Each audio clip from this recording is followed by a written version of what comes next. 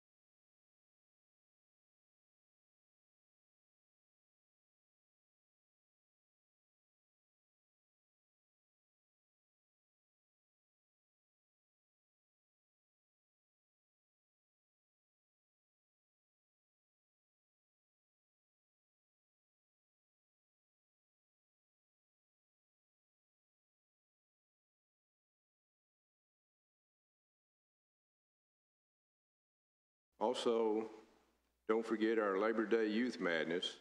It's just 4 weeks away, but they'll be going to Altitude Jump Park in Nashville, and the cost will be $35 per jumper, not per person, but per jumper. And go to your bulletin for more details about that. Also, tonight is our Sunday night eats following our evening services. This is for all the youth who are in high school and college. Also, visitation group number 1 will meet in room number 1 after services tonight. And if there are no other announcements, let's all stand and sing praises to God. Number 717. I heard an old story, how a Savior came from glory, how he gave his life on Calvary to save a wretch like me. I heard about his groaning, of his precious blood's atoning. Then I repented of my sins and once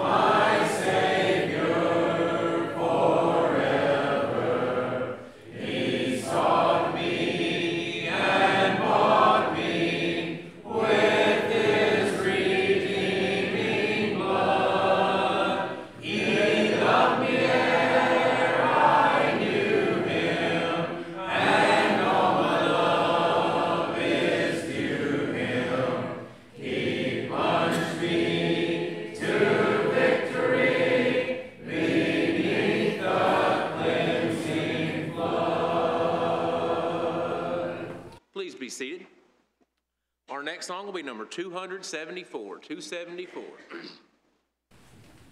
I have found a friend in Jesus. He's everything to me. He's the fairest of 10,000 to my soul. The lily of the valley, in him alone I see. All I need to cleanse and make me fully whole. In sorrow he's my comfort, in trouble he's my stay. He tells me every care on him to roll. He's a lily of the valley, the bright and morning star. He's the fairest of 10,000 to my soul. Oh, he all my griefs has taken, and all my sorrows borne. In temptation he's my strong and mighty tower. I have all for him forsaken, and all my idols torn from my heart, and now he keeps me by his side. Though all the world forsake me, and Satan tempt me sore, through Jesus I shall safely reach the goal. He's a lily of the valley, the bright and morning star. He's the fairest of 10,000 to my soul. He will never, never leave me, nor yet forsake me here, while I live by faith and do his blessed will. A wall of fire about me, I've nothing now to fear. With his manna he my hungry soul shall fill. Then sweeping up to glory, to see his blessed face, where rivers of delight shall ever roll. He's a lily of the valley, the bright and morning star. He's the fairest of 10,000 to my soul.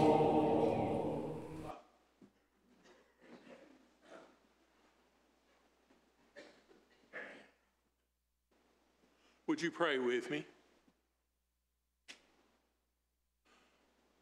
Our Heavenly Father, we are so very thankful for all the things you do for us. We know that we are so extremely blessed. You bless us with our food, clothing, and shelter, and we know that all of these good blessings come from Thee.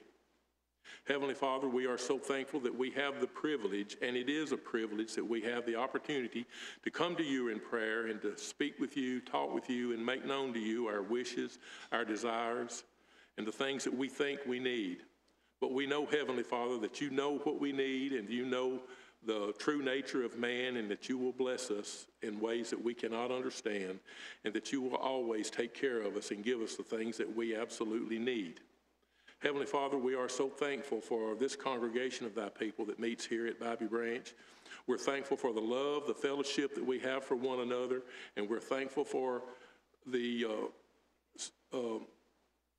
in the community. We're thankful for what we stand for in this community, that we stand for a true and a sound congregation.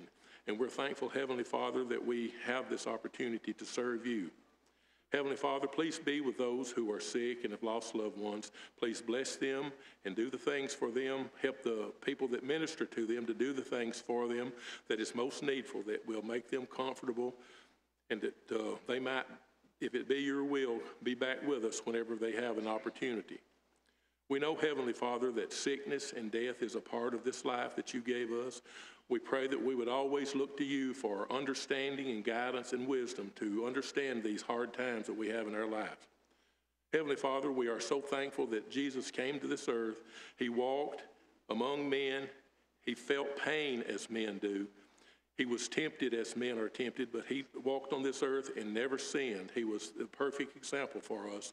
And he died on that cross that we might have the opportunity to spend the rest of our eternal life with you in heaven. Please continue to bless us and forgive us whenever we sin, for it's in Christ's holy name we pray. Amen. For our invitation song, we'll use number 517, and before our reading and lesson, we'll sing number 345, all 4 verses. When peace like a river attendeth my way, when sorrows like sea billows roll, whatever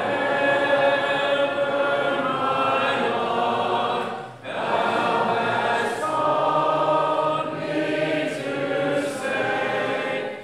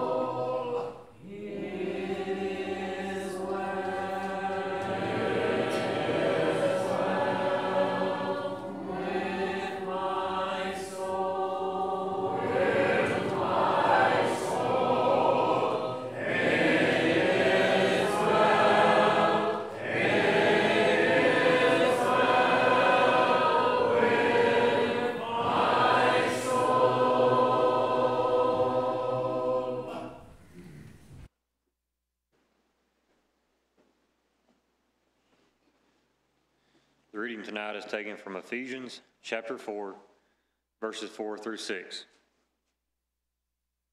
There is one body and one Spirit, even as we are called in one hope of your calling, one Lord, one faith, one baptism, one God and Father of all, who is above all and through all and in you all.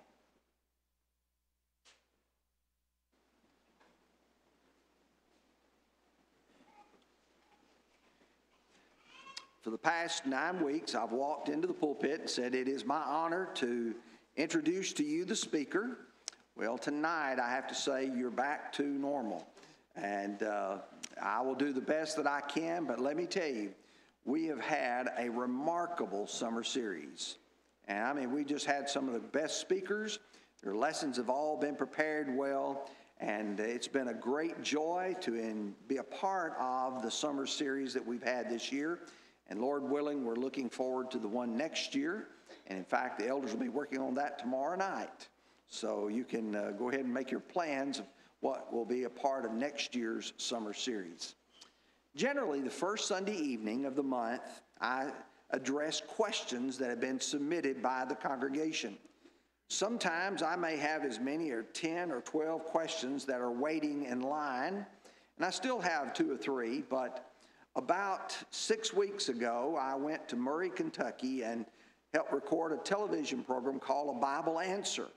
And I was assigned a number of questions, and after looking at those questions, I thought they would work well for our first one in the month of August. And so we're going to tonight address 3 different questions.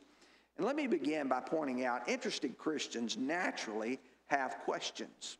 There's questions that comes up in everybody's mind. I mean, you start mulling over, you're reading the scriptures, and you see a passage, and it just makes you want to ask questions. And the fact, the Bible encourages us to do that. Remember in Luke chapter 11, verse 9, so I say to you, ask, and it will be given to you. Seek, and you shall find. Knock, and it will be open to you. For everyone who asks receives. He who seeks finds, and to him who knocks it will be open. The Lord wants us to be the kind of people who are not just sitting back, but are engaged and interested. And I think that's important for us. When we spend some time during our question and answers, it's not just ask a question, but we ought to be engaged ourselves to say, what does that mean? Is this consistent with what the Bible teaches? And sometimes we want to know what things mean when we hear a lesson from God's Word.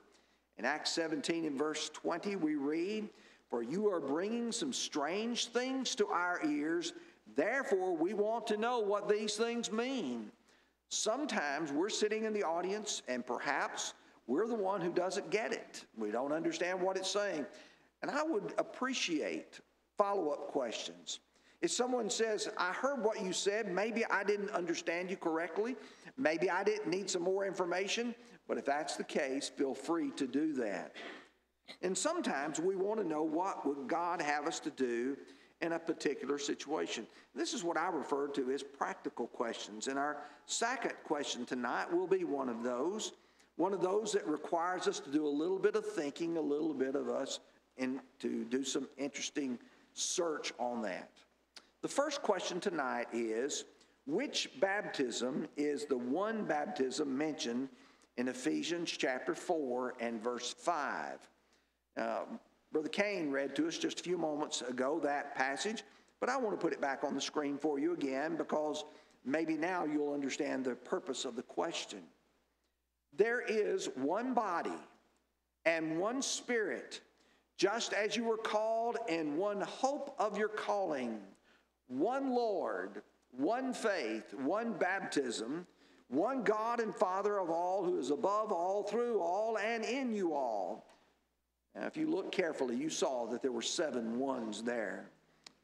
And I will point out to you that when you come to the Bible, there are several baptisms.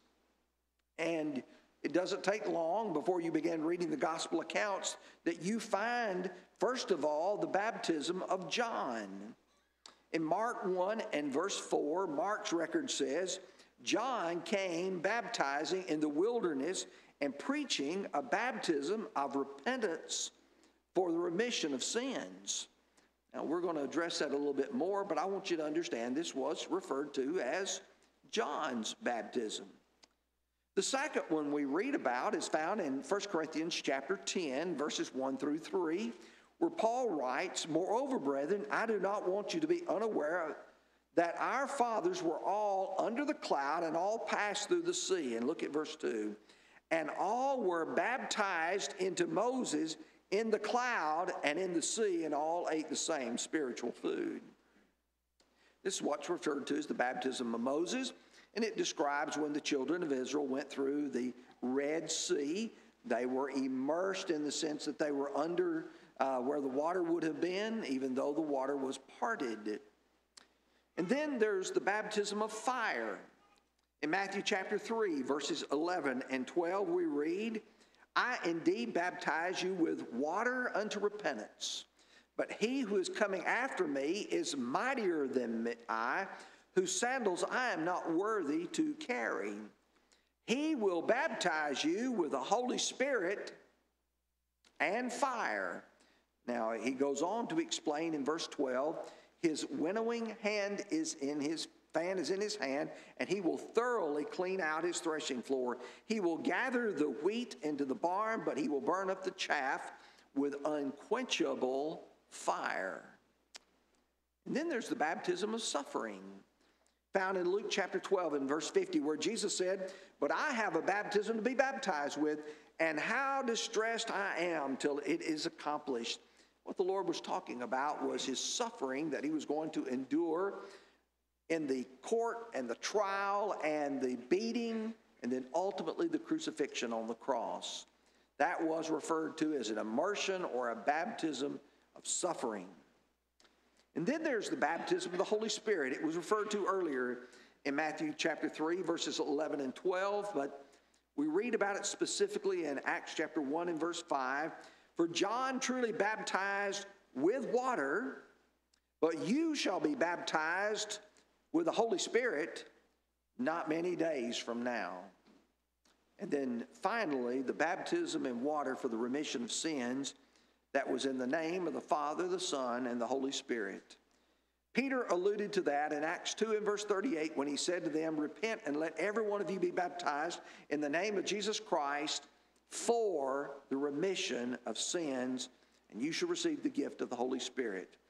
Now, one of the questions I was asked, it's not a part of this one, but another question that I had to answer on the television program was, what does the word "for" mean in Acts 2 and verse 38? And it means "in order to," and that's what we'll notice at some later point. But the question was, which baptism is the one of Ephesians 4 and verse 5? And I would point out to you that there's only one of these baptisms that of the New Testament that is universal. All the others were limited either to a particular time, like John's baptism, or was limited to the number of people that it involved. For instance, while John's baptism was commanded, Luke 7 and verse 30, it was limited to the time of John's teaching.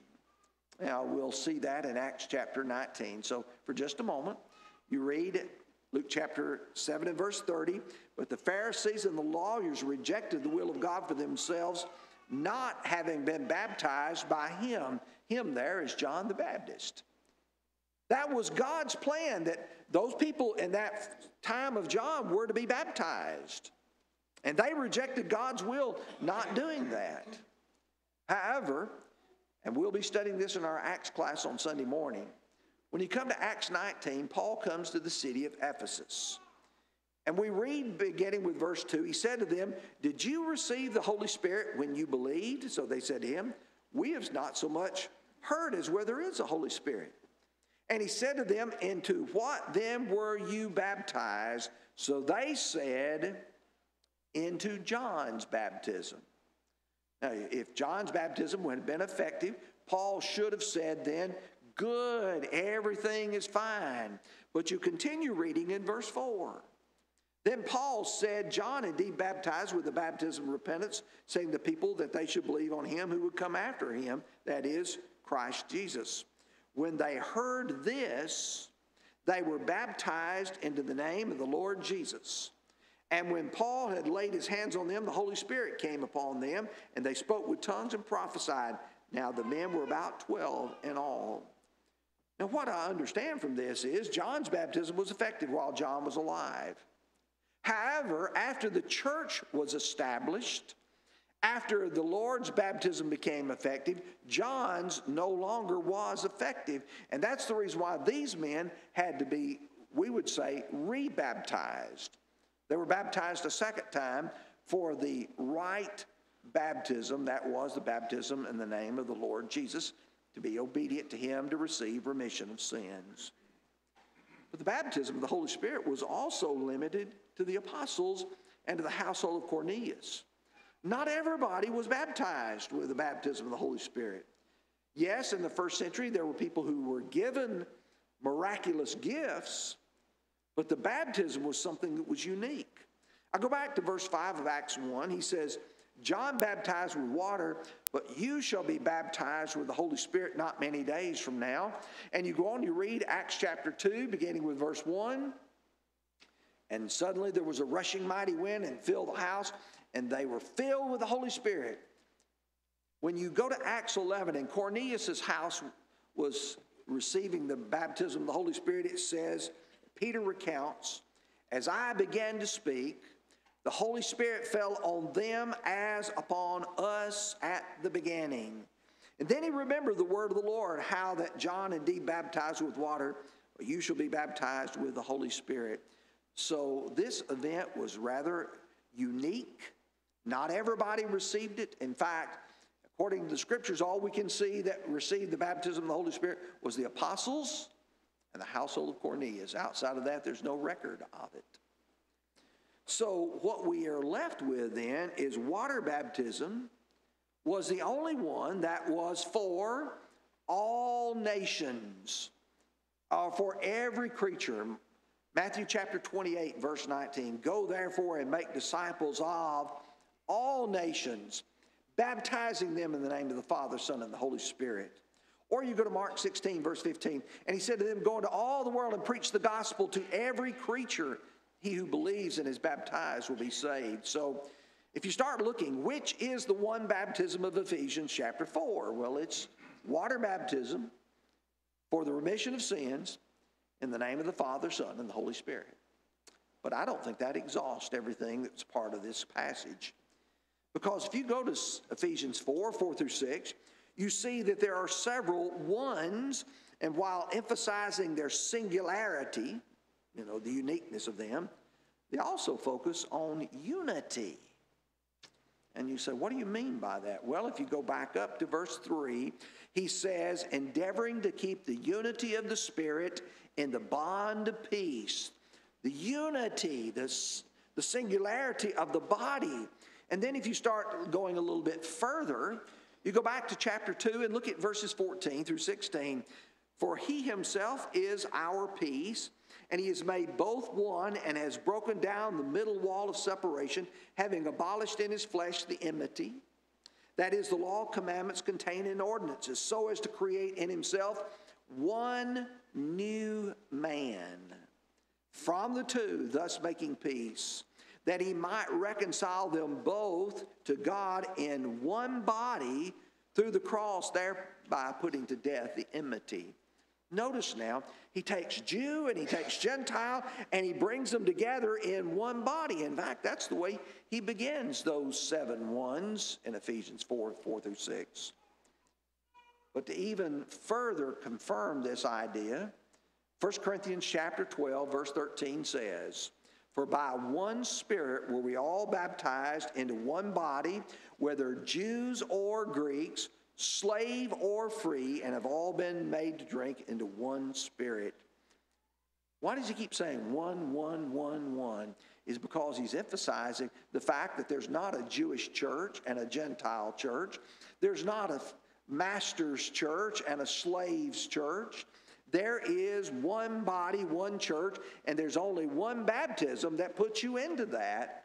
That, again, is the one baptism. I hope that answered the question. I was only given 4 minutes to answer that on the television program. So maybe you understand how tough that was.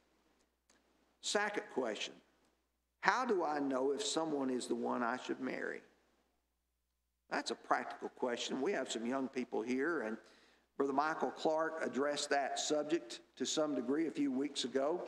He gave you a lot of statistics, and I think that was very good. But I want to begin with a little bit different approach. I want to point out choosing a spouse is one of the most important decisions you'll make in your life. It's far more important than what job you will do, what career, profession you choose to go into. That is important. It'll affect you for the rest of your life. But I will tell you, the spouse you choose is even far more important than that, because it'll affect your happiness. Either your life will be a treasure or it will be a torment. Either you will go home and you will love being at home and you will love the people that are there, or you will be living in sheer torment. Listen to the way Solomon puts it in Proverbs 12, verse 4. An excellent wife is the crown of her husband, but she who causes shame is like rottenness in his bones. And you see, a wise woman, Solomon said, builds her house, but a foolish woman tears it down with her hands. Solomon talks about a contentious woman, and he talks about a harsh man. And I will tell you, who you choose to marry can choose whether or not your life will be happy or whether or not you'll be frustrated for the rest of your life. And let me encourage you, young people, think very carefully before you choose somebody to marry, because you want your life to be happy. It can also affect your eternity. It can affect whether or not you'll be faithful to God and whether or not you get to go to heaven. Because if the spouse you choose works against you and pulls you away from the Lord, you're going to lose your soul. On the other hand, you may be fortunate enough to marry a good, godly spouse who will encourage you and prompt you to do even better. Listen to 1 Corinthians chapter 7 and verse 16. Paul writes, "For how do you know, O wife, whether you will save your husband? Or how do you know, O husband, whether you will save your wife?" He's talking about the person you have married. Do you not realize that perhaps some of the greatest influence in our life is on the person we choose to marry? And they can either bring out the best and can encourage the best, and that is being a faithful child of God. But I will tell you also that they can be a torment with regards to your spiritual life. Let me give you a couple of examples. 1 Kings chapter 11 and verse 4, "For it was so when Solomon was old that his wives turned his heart after other gods, and his heart was not loyal to the Lord his God, as was the heart of his father David." Now, the writer of the book of Kings goes on to describe in vivid detail what all Solomon did because of these foreign wives that he had married. And I will tell you that if you marry a spouse whose interest is in worldly things, they are going to look to you and say, "Why do you have to go to church on Sunday morning? Why do you have to give to support the Lord's cause? Why are you so involved? I prefer that you go with me or do this with me," and you will be torn between the two. And sometimes worldliness wins over. Or probably even a worse illustration is found in 1 Kings chapter 16. Kings of the north were bad guys, all of them were. Some of them stands out as even being worse than the others. And in chapter 16 and verse 31, it says, "It came to pass as though it had been a trivial thing for him to walk in the sins of Jeroboam, the son of Nebat, that he took as wife Jezebel, the daughter of Ethbaal, king of the Sidonians, and he went and served Baal and worshiped him." Here's King Ahab. He was bad enough, but he married a woman who even made him worse. So be wise in your choice, because God intends your marriage to be for life. And I know a lot of people will come and say, but oh, my marriage is just a disaster. But you know, God wants you to choose that beforehand. In Romans 7 verse 2, we read, for as the woman as the husband is bound to by law to the husband as long as he lives. But if the husband dies, she's free, released, free from the law of her husband. 1 Corinthians 7 and verse 39, for a wife is bound by law to her husband as long as he lives. You see, in God's eyes, marriage is for life. You marry the bad person, the wrong person, you're going to have a rough, rough life. That makes me think of what Brother Larry Acuff says all along. If you get married on puppy's love, you're going to have a dog's life. And that's really true. And that's the reason why I said rough, rough, rough. Okay. Like anything in life, don't be dazzled by the superficial. Go for the substance. The superficial is what's on the outside. It's what people look at, and so often what attracts people, they say, oh, she's so beautiful. He's so handsome. He's got lots of money. She's got lots of class. The substance is what's important. You know, when you go to Proverbs chapter 31, there's a very, very wise observation made in verse 30. Solomon writes, charm is deceitful, beauty is passing, but a woman who fears the Lord, she shall be praised. You know, one of the things that happens to all of us is age. And I almost get entertained, if you will, looking at my high school classmates on Facebook. I wonder, where did all these old people come from? And I'll tell you, people who used to have just wonderful beauty are now old and fat and ugly as far as their outside. But you see, what Solomon tells us, though, is there's a character that's on the inside that is so much more important. And so I'd encourage you, don't go for the superficial, go for the substance. Find a person who is a good person, who loves the Lord and wants to go to heaven, and you choose them to be your spouse. Question number 3. Should Christians be involved in astrology and reading their horoscopes? Now, let me point out to you that astrology is in the Bible, and it is an ancient practice. It was primarily notable among the Babylonians. In fact, both Isaiah and Daniel speak about it. In Isaiah 47 and verse 13, listen carefully to what Isaiah says about Babylon. You are wearied in the multitude of your counselors. Let now the astrologers, the stargazers, and the monthly prognosticators stand up and save you from what shall come upon you. Here's the challenge that Isaiah presents before them. You're putting all your confidence, all your trust in these people who study the stars. And he says, if you think they're so great, let them save you. They're not going to save you. You're not going to find the plan of salvation in the daily horoscope or the monthly horoscopes or whatever zodiac sign they want to assign to you. Daniel let Nebuchadnezzar know when he interpreted his vision that it was not the stars that gave the interpretation or the revelation. In Daniel 2, 27 and 28, Daniel answered in the presence of the king and said, the secret which the king has demanded, the wise men, the astrologers, the magicians, the soothsayers cannot declare to the king. But there's a God in heaven who reveals secrets. He has made known to the king Nebuchadnezzar what will be in the latter days. Your dream and the visions of your head upon your bed were these. Notice he said, you ask your astrologers, they can't answer that question. They don't know. The best way we'd say, they're making it up. In fact, they wanted the king to tell what the vision was, and then they would give him some sort of interpretation. The king was wise enough to say, no, you've got to tell me what the vision was and its interpretation. And Daniel was able to do it because God provided that message. It's often associated with other mystical practices like divination.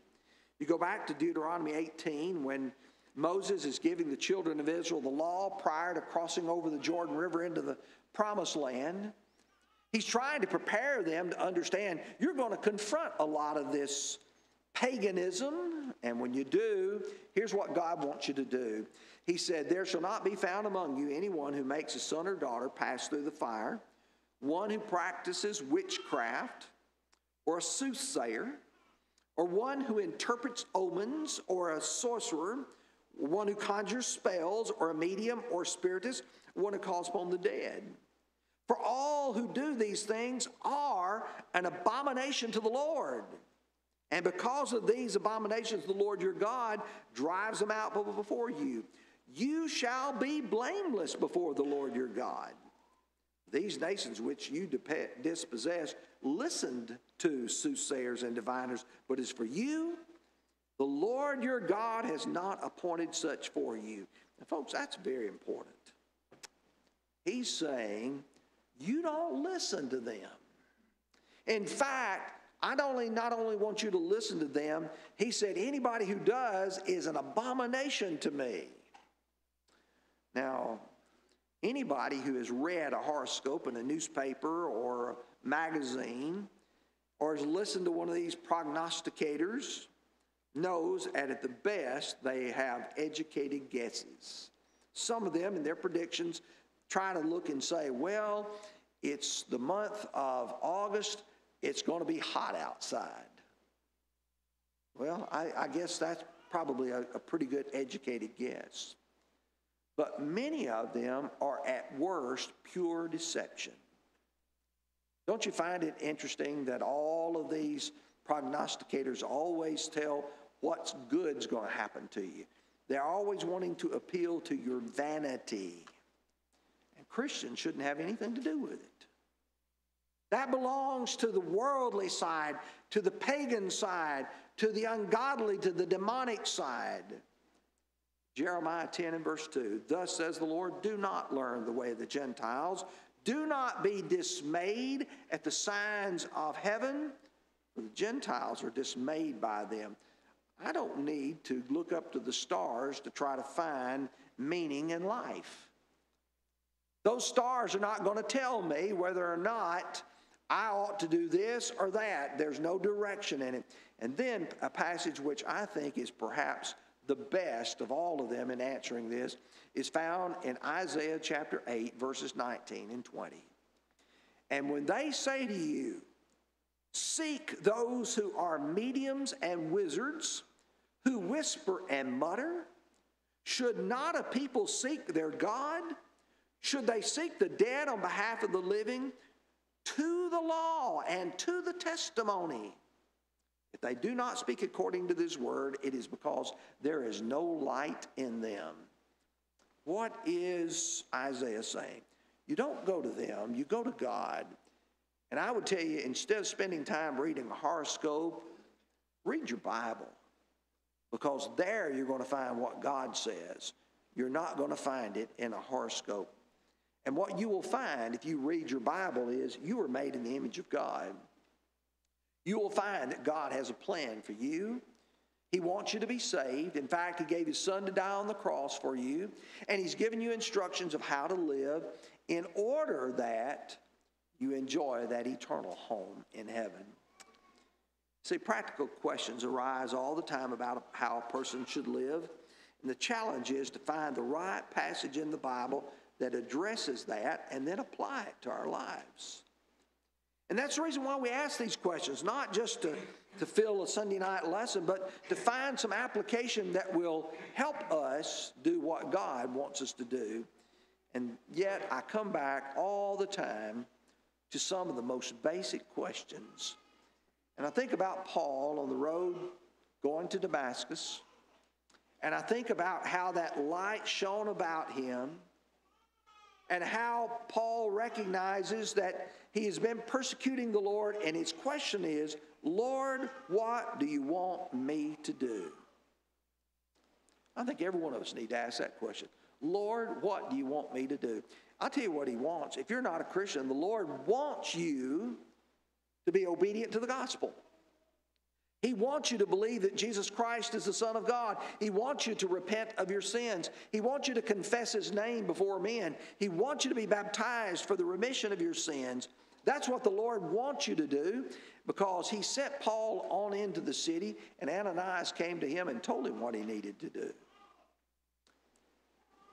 What does the Lord want me to do if I am a foot-dragging Christian? If I'm a Christian who is just involved in the ways of the world and I've let myself be pulled away, I can tell you what the Lord wants you to do. Exactly what the father of the prodigal son did. He's looking and He's waiting for you to decide on your own it's time to come home, because there's where the blessings are. We're going to sing the song, Oh, Why Not Tonight? And if you need to respond, would you come as we stand and sing? Oh, do not let the word depart, and close thine eyes against the light. For sinner, harden not thy heart. Be saved, oh, tonight. Oh, why not tonight, not tonight?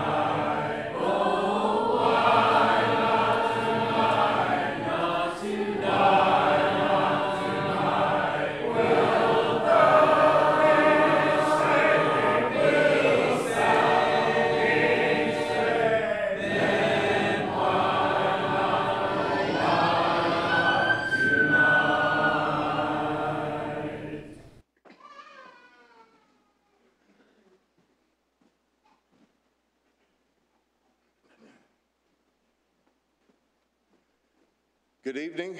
On behalf of the elders, we want to thank you for being with us for our evening worship service here at Bobby Branch Church of Christ.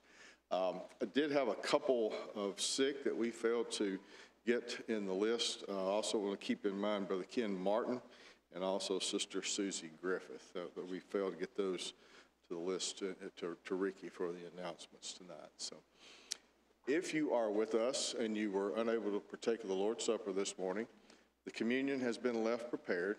If you will proceed at this time to the back of the auditorium and go to the door immediately on your left, there will be men there that will help you partake of the Lord's Supper and complete your worship service. So once again, thank you for being with us. And Tony, thank you for the lesson. There he is.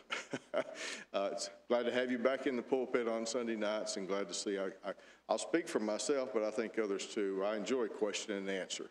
I enjoy the questions that are posed by the congregation here, and trying to address those and working to address those from God's Word. So, and again, Caleb, thank you for the song selection and leading us in those songs. So, one other thing that I omitted this morning, I was commenting to this morning on the different events that we have coming up as we go into August, September, and October. And Sister Iona King was gracious enough to remind me I missed one, and that is the singing at the Antioch Church Building during the week of the Warren County A&L Fair. So that's certainly one that's enjoyable by all. I think most of the time we pack that building full, and some of us are standing outside singing if we get there too late. So I want to remind everyone of that. We have lots of opportunities for adults and young people for edification and for fellowship together. So let's try to all take advantage of those and participate in those as much as we can. We'll have one more hymn and a closing prayer. It may be in the valley where countless dangers hide. It may be in the sunshine that I in peace abide. But this one thing I know, if it be dark or fair, if Jesus is with me, I'll go anywhere. If Jesus goes with me, I'll go anywhere. 'Tis heaven to me, where'er I may be, if He is there. I count it a privilege His cross to bear. If Jesus goes with me, I'll go anywhere.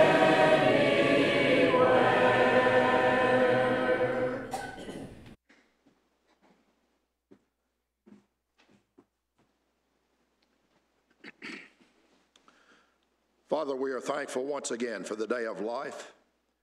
We're thankful that you love us and you care for us. We're thankful that we live in a country where we can assemble to worship. We're thankful that we had the opportunity to do so tonight. We're thankful those who chose to come and to worship with us. Father, we pray that you will be with us, that we will take the things that we have heard this day, that you will help us to apply them to our life and share them with others. Be with us through this week. May we be guarded by you. May we make wise decisions, and may we represent the Christian life such that others will understand that they too can have this hope that we share. Be with us as we depart. For this prayer we ask in Christ's most holy name, and amen.